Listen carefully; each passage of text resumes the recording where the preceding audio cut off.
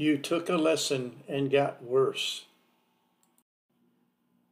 Chip Beck, who finished second in the 1993 Masters, only to see his swing come unglued when he tried to push his game to the next level in the mid-90s, offering this warning to anyone eager for a makeover. Too many changes too soon will kill a player. Beck says, get caught in that trap and you are done. I mean, you are done.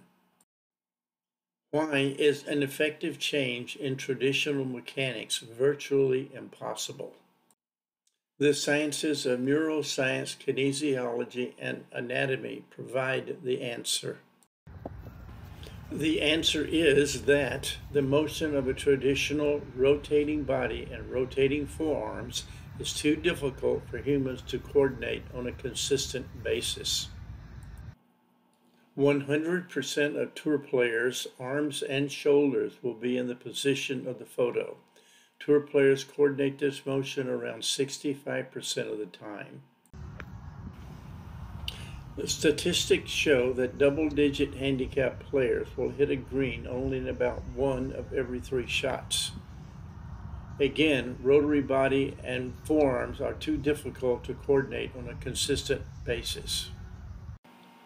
From address to ball impact, the body and club contorts into angles and paths that are beyond the ability to coordinate on a consistent basis. When you have failed enough with traditional mechanics, there is an easier and more effective way to hit a round object with a stick at a target. It's called golf percent mastery.